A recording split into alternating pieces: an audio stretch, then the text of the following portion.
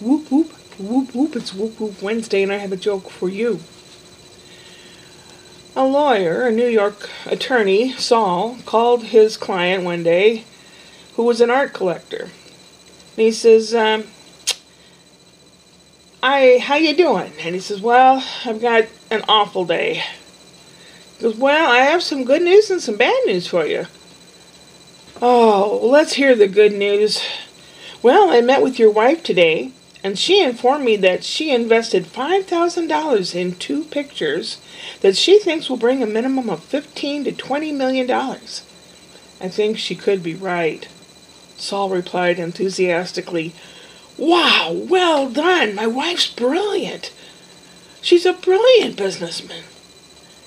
Now you've made my day. Now I can handle the bad news. Well, what is it?